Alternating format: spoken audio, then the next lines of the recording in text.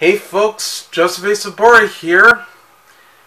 I'm back to be ready to do a brand new movie review because I'm already prepared wearing my Ghostbusters shirts that I had for a long time, because now we finally got the brand new Ghostbusters movie. Who are you going to call? Ghostbusters! Afterlife. Yes, this is a new movie that's taking place 32 years later, after the events of the original Ghostbusters, that goes around, busting paranormal activity with all these ghosts floating around in New York City. But then their business had declined, and now it's being set to Somerville, Oklahoma, where Egon Spengler had lived. And now that he's gone, we now have the new kids taking over, which focuses on the older brother, the younger sister, and then we got the other two. One is a classmate, and the other one is a working partner. So yes, we got Trevor, Phoebe, as well as Podcast and Lucky, together busting some ghosts that they just found inside the garage where Egon Spengler lives. Yeah, they found the Ecto-1. They found all the equipment inside for the basement. And of course, this is exactly the place that their mom had now picked up after eviction. Anyway, it's now being directed by Jason Reitman, Ivan Reitman's son, who's the director of the first two movies. And we all know that he's the director of Juno, as well as Young Adult, Tully, Labor Day, Man, Woman, and Children, even the Up in the Air. And he's joining in with Gil Kenan, who did Monster House, sorry, and he also did the Poltergeist remake. Go figure. So they joined together to finally bring back the Ghostbusters we all know and love, and it truly respects the original, and I'm sure it does respect the sequel too, because the 2016 female-driven reboot that Paul Feig had directed, also co-wrote, basically was definitely an oddball diverse for many viewers and other fans around, because some people like it, other people hated it. Give or take. I mean, at least it's Ghostbusters, and at least they tried as hard as they can to bring back its spirit. But I do admit though, it was a bit of a disappointment when I saw it back in 2016 twice, and yes, I got the Blu-ray that had the extended cut. I do respect the female cast though, and I do respect Paul Feig, but unfortunately though, it needed better writing. There's just too many forced humor in there. Some work, some don't, and there's a lot of sexist jokes in there. It doesn't work either. Okay, they are funny, don't get me wrong. It's just the script and the story and how it turned out to be. So here you go. But again, I don't hate the movie though. I don't love it, but that's the best they could do, at least. But don't blame me. Don't blame everyone. Blame Sony for that, coming up with this idea, if that's the case. But I do respect Paul Feig for what he's doing still. It's not the Ghostbusters we all know and love. for that matter. Anybody could play a Ghostbuster whenever you're a male, female, tall, short, young, old, yellow, white, black, blue, green, you name it. Everyone could be the Ghostbuster we all know and care for. But I was really excited that we were finally going to get the one that serves its purpose. So there's going to be spoilers in this review, just so you know, because let's face it, I waited this long even after 2.5 years, maybe even a year and a half, because this was supposed to come out in the summer of last year. They're exclusively as planned, as they wanted to, but unfortunately because of the COVID-19 pandemic going around, they couldn't release it. So it's a shame. And I know they've been having hard times, trying to get the script right. I know they've been working so hard. I know Dan Aykroyd was trying his best to see if everything will get ready for it. They want to bring back the cast again, no matter what. And I know Harold Ramis passed away in 2014, which was a shame. I mean, have it continued to go on a long time ago, none of this would have never happened. But this is the best they could do. So let's live with it. I mean, we want the legacy to live on and respect everyone's pride. So here we go. The movie stars Wolfhard from Stranger Things, Carrie Coon, McKenna Grace, Paul Rudd, Logan Kim, Celeste O'Connor. You may remember her previously in Freaky. Josh Gad, who's the voice of Muncher. That's the new Slimer, in a way. J.K. Simmons, Olivia Wilde in an uncredited role.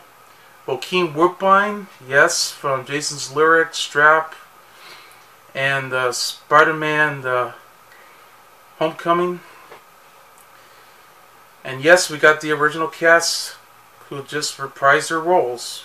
Bill Murray, Dan Aykroyd, Ernie Hudson, Andy Potts, Sigourney Weaver, and in spirit, Harold Ramis. Okay. It's written by Kenan and Jason Reitman, who's also the director of the movie. The movie begins 32 years later after the Ghostbusters team had defeated Gozer in 1984, as well as Bigo in 1989. Yep, setting the events for the two films that we had. Not counting the 2016 reboot, where they had to defeat all the other ghosts around. But even the ghost logo, for that matter. Okay. So, thank goodness they're not taking events from that. But anyway. Yes, the Ghostbusters had now become defunct.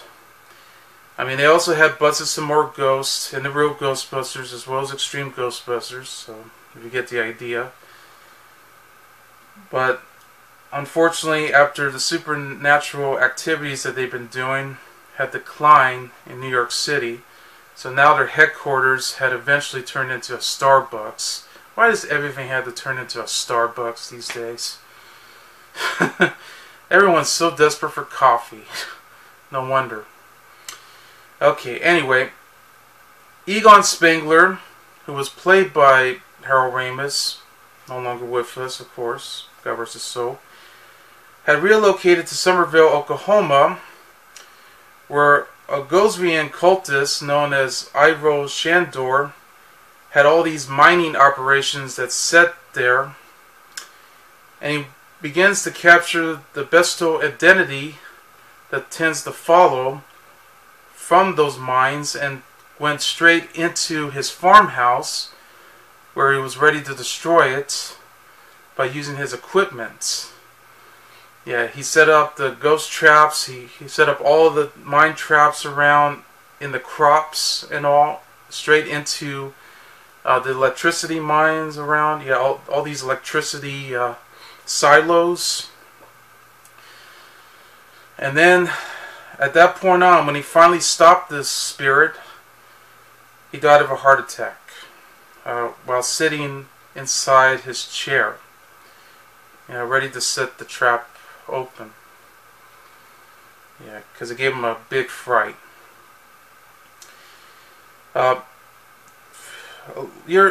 Weeks later, we meet Egon's estranged daughter named Collie, who's played by Carrie Coon, who's a mother of her two children, Trevor and Phoebe, both played by friend Woodhard and McKenna Grace.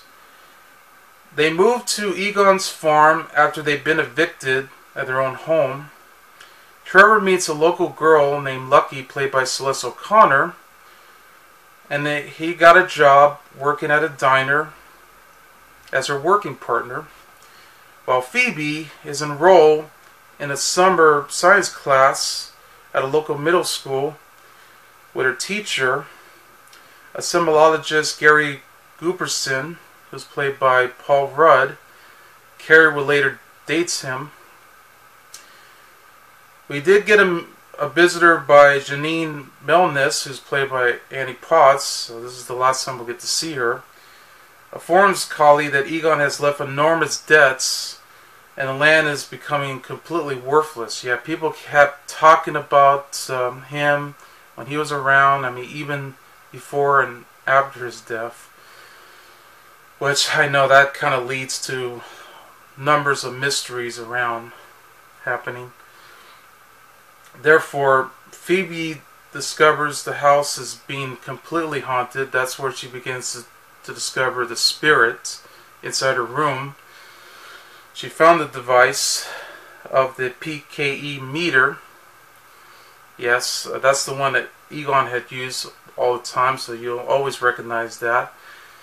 So she did, basically Trevor found that underneath the chair, but she'd been using it, trying to see where all the spirits have came by.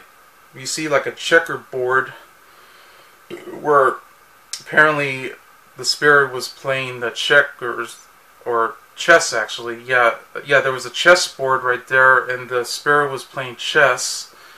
So at least a checkmate. And it keeps moving around. Then she noticed that the door was right open and everything, and then next thing you know, Phoebe went inside the basement where Egon had where Egon has all of his experiments around. We even have his lamp that's moving around, so it has its own spirit too, and explains all of the proof around about what he was doing and how he was going to continue doing some ghost busting and all. Because he's also warning people, even warned the Ghostbusters team a long time ago that the apocalypse is going to come. So that means, well, a lot of things are going to happen. Trevor, on the other hand, did went to the garage and he found the Ecto-1. It wasn't working, granted, but he was doing his best to fix it. So yes, it was already, dirty and it was already like having some parts not working, but he's doing his best to fix it, and that's what he was doing all this time. But then at times, while he was still with Lucky, they went out with their friends. They were about to explore. They're just having fun till they found out that the spirit somehow came directly up down into the well. And before that happened, Phoebe actually found the ghost trap that was inside the basement, showed it to Gary to see if this will work. So they had to connect it directly into those jumper cables from his car to the school bus. Of course, I also forgot to mention that Phoebe did meet a young kid named Simply Podcast. who's played by Logan Kim.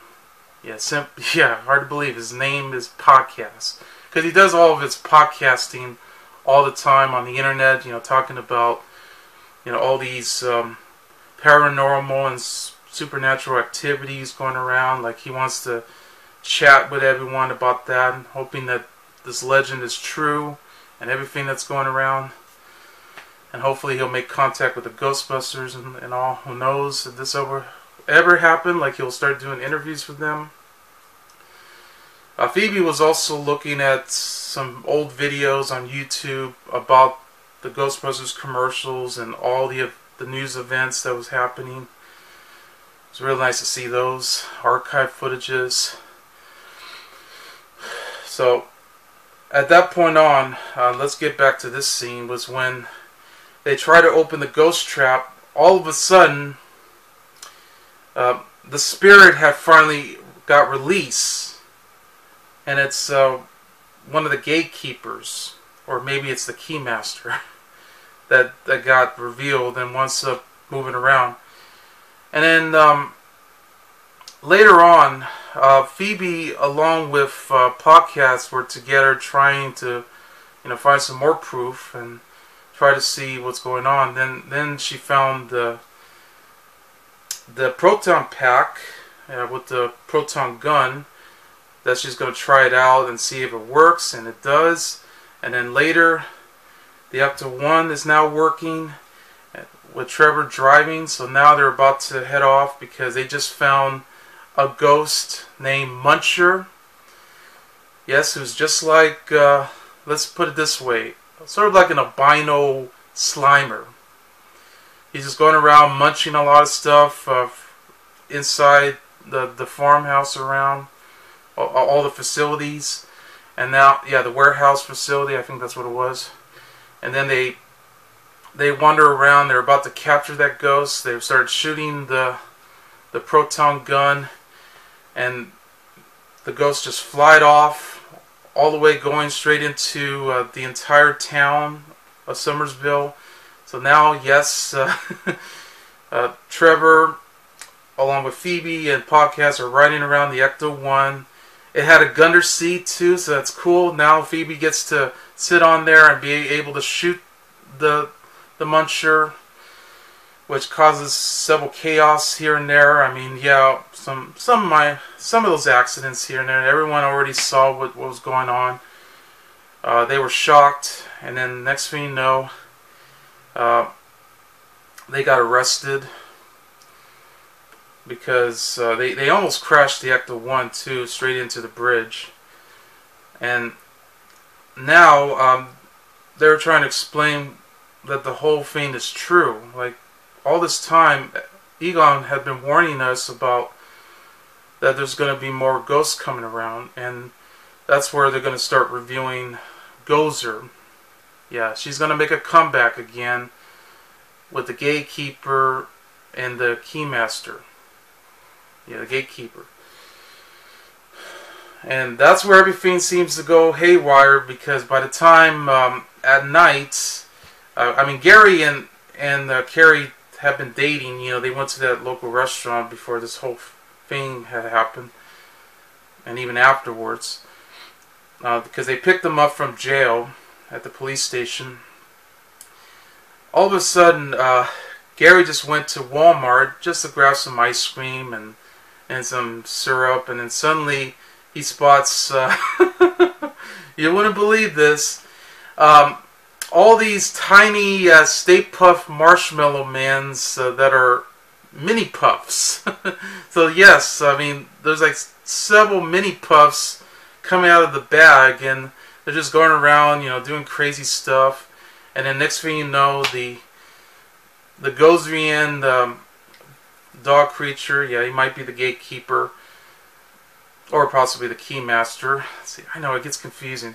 Starts chasing him around all the way from Walmart, and then when he finally got into the car, yes, he actually captures Gary, and now he's going to become, as we all know, joining in with their mom, Carrie, because unfortunately Carrie begins to find out something suspicious inside the basement. So she finally went inside. She begins to find a lot of proof that Egon really does care about her, until the spirit somehow came, and now she got possessed, just like Gary. Now she becomes I think the gatekeeper. Yeah.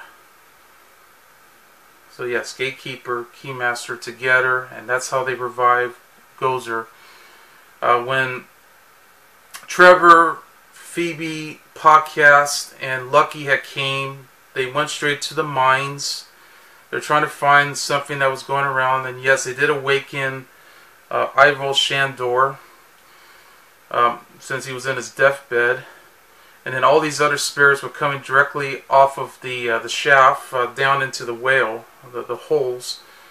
Yeah, this giant hole. And it just appears, and finally it reveals them, and now they're ready to stop them. And with the help of the Ghostbusters team, yes, that's what we're prepared for. They're finally going to stop Gozer, along with her Gozian, the dog creatures, together, and hopefully be able to save Carrie and Gary together, get her out of there. And then next thing you know, they start transforming into the creature again. For Lucky, Phoebe was ready to shoot Gozer, you know, as she continues using the proton gun.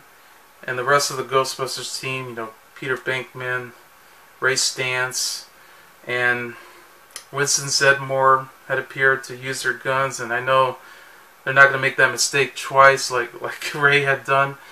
Of course, Phoebe did make a contact with Ray earlier too, hoping that maybe he'll help him out, because the same phone number as shown in the commercial was basically his Ways occult bookstore that he has. So he was just warning her, you know, while they were in prison. I was hoping this will happen, but I'm glad they showed up. And yes, and this is going to be the saddest moment at the end of the movie, during this climax. Yes, Egon Spengler had appeared as a ghost, helping them out too. And when I saw that, I was almost bursting into tears. Because I saw this in theaters, by the way, on Friday night. And while I was wearing my mask and all, oh man, having to see him and his older self, I mean, he looks exactly like as I pictured it. I mean, boy, it was like, wow.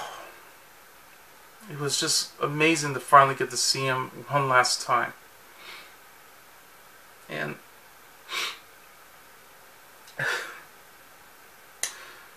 I really miss him. I really miss Harold Ramis too. I mean, he's a great actor, excellent writer. I mean, he teamed up with Dan Aykroyd for writing the screenplay of the first two movies. And I wish he wasn't gone. But it was really nice to see him. Really was. Okay, I'm sorry. I'm starting to sound a little teary when I'm speaking, but you wouldn't believe how long I waited to see Egon Spengler all this time, yet alone the rest of the Ghostbusters. I mean, that's what I wanted.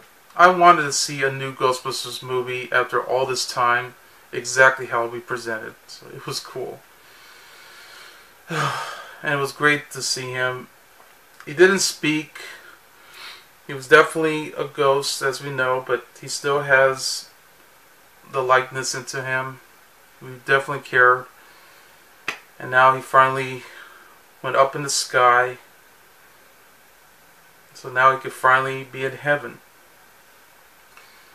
but he'll always be there in spirit, no matter what happens. So now the Ghostbusters team had finally reunited. So they're going to continue to go on. There's going to be some more Ghostbusting. So I think they're going to start a new business somewhere. Let's hope so. And yes, I'm going to talk about the post-credits. I think it's the mid-credits. Yes, we got to see Sigourney Weaver reprising her role as Dana Barrett. So I love the moment too, where it was a take on the first movie. You know, remember when they were doing one of those... they were doing this this game that, well, you had to test out what's underneath those cards, and then next thing you know, if you're wrong, they're going to shock you. Yeah, it's one of those IQ tests that he was performing. I mean, that's what Peter's been doing with his students. But apparently, Dana's about to perform it with him, and he gets all the shocks too. Guess I didn't see that coming. It's just so funny. I love that scene. And then next thing you know, there is a red light that's being shown blinking on the firehouse ecto contamination unit. So it's inside the, where Starbucks is at now. So I guess they're going to start their business elsewhere. Who knows? I think we might be able to get another one. It'll be part of the franchise as we know it. So, okay. Yeah, so this was a bit of a dead giveaway, but I had to do it because as a Ghostbusters fan, I love it. And you know what? I'm glad I did. I'm glad I saw the movie in theaters on the big screen. It was very loud, but it was worth it. Sadly, though, I went to see this at Regal in Irvine at the University Center. There's no high-C ecto cooler, and they only had Pepsi products. I thought they had Coca-Cola still, but I guess maybe after, well, several changes going around, yeah, they switched to Pepsi. So it's a shame. It might have been after they finally reopened the theater. That's what happened. They switched to Pepsi. And apparently this is becoming a bit of a lottery thing, because it seems to me like I guess you only have to win a contest in order to get high-C ecto cooler drink. Speaking of Ecto 1, there is those popcorn containers they had at AMC, so I would be glad to get something like that somehow if we ever go out to see a movie, and maybe I might take a chance. But yeah, you have to go to AMC for that. So they had some other products that they sell. They had it at Cinemark with other toys for the movie, so all this merchandising, everything. However, Regal did actually had those coloring, just coloring sheets of the logo. I'm going to show you that right now. Yeah, you get a, here's the coloring sheet of the logo. Yeah, the No Ghost logo right here of Ghostbusters Afterlife, and this comes with this comes with all these other games. Yeah, this is those crossword puzzles here. There's all this other word puzzles. I mean, everything that you get. But back to that, I love the movie. You know, I've been waiting for so long to see this, and I'm happy. I really would love to see this again, too. I thought the cast was terrific. Everyone involved in this film is sensational at this rate. However, though, there are a few issues I have with the movie, and I know I hate to say this, but I had to go state it right away.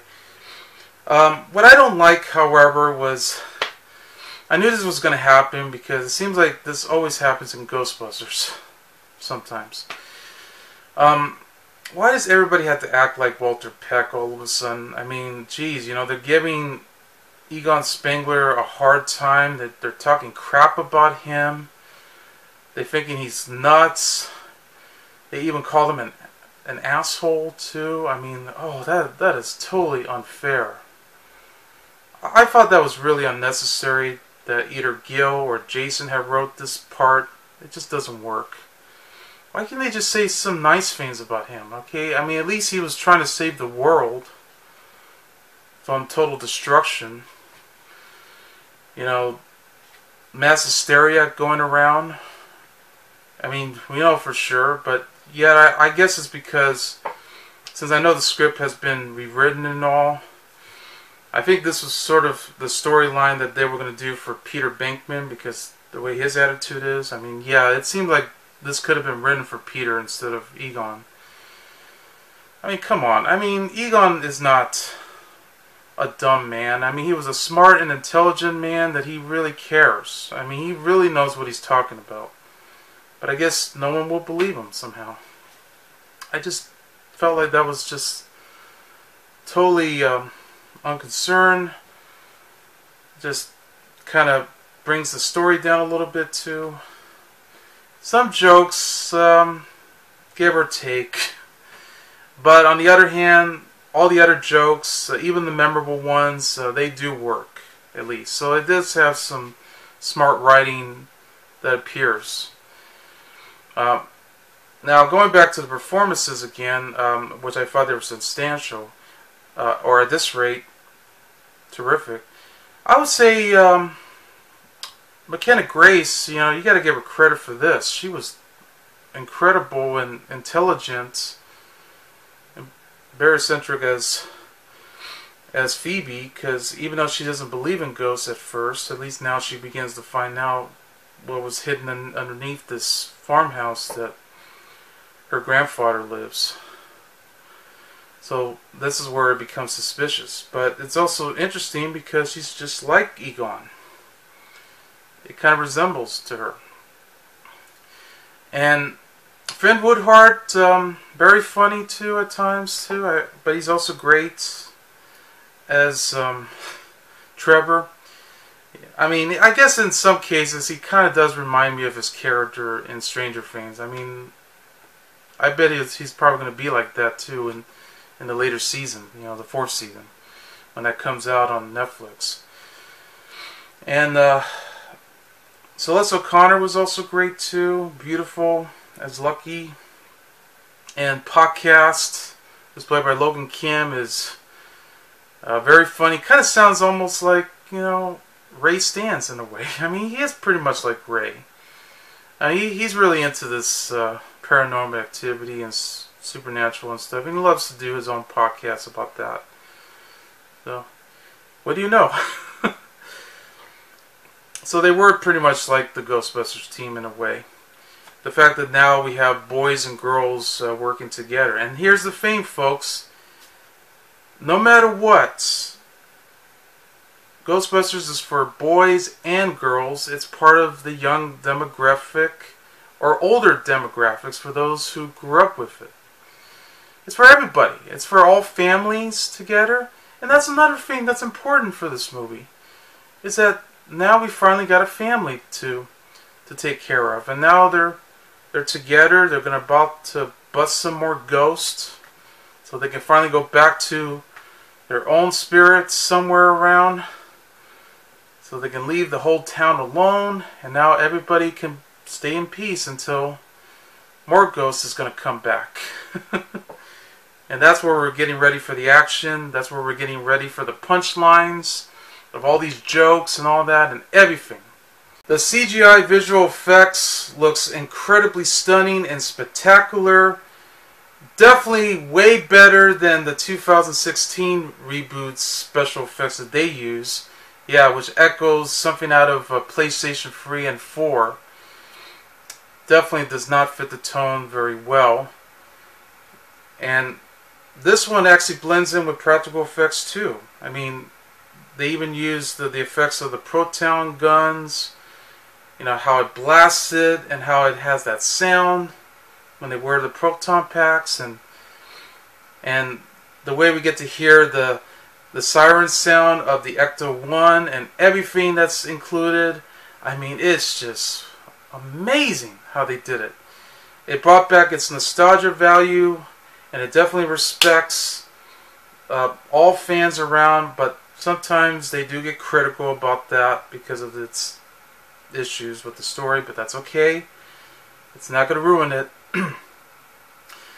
But also, we got a brand new score that was done by Wilde. Simonson echoes the Randy Elderman's original score of the first two movies. So I do echo all these themes that I'm very familiar with, so I knew they were going to throw that in. And we do get to hear the original Ray Parker Jr.'s theme song that blends so well. You can even hear it directly as they start the title sequence, which was only at the end of the movie. Yeah, there you go. I was like, wow. I mean, it got my adrenaline pumping right there. And all the action. And all the dialogue and all put together. Oh yeah, and there is a brand new song by McKenna Grace called Haunted House. It's at the end credits, so you'll get to hear that. And it's wonderful. That's how you do it. It just lives on. Anyway. Because I ain't afraid of no ghost. Who are you going to call? Ghostbusters. Okay. It's now making $60 million at the box office. Hopefully it's going to go pretty strong out of its $75 million budget. And I hope it continues there because, come on, we waited this long. I know it got some mixed reviews for some reason, which I don't understand, really. I think they're just still stuck in the same 2016 mode with the female reboot of that Paul Feig had wrote and direct. But what could we do? What could we do? Because that's what led to this controversy that was going around, and I know that's why the film became a flop.